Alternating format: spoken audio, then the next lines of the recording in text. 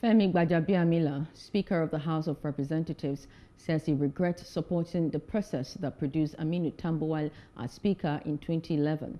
Gbajabiamila spoke on Wednesday at a meeting with reps-elect organized in Abuja.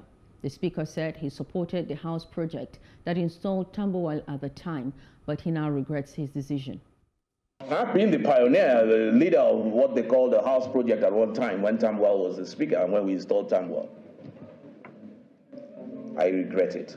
2015,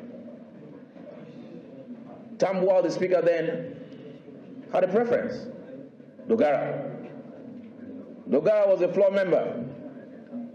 I was the most senior APC member in that House. In 2019, Dogara himself had a preference in Bagu. I stand before you here as a testament of what party loyalty and consistency. He told the members-elect not to go against the decision of the party on the zoning formula for the leadership of the House of Representatives. That I decided to support the person that is least closest to me of everybody that is running. Because I saw in him a man with tremendous capacity. I want you to trust me. I want you to trust my judgment. I said to the people who zoned, why Northwest?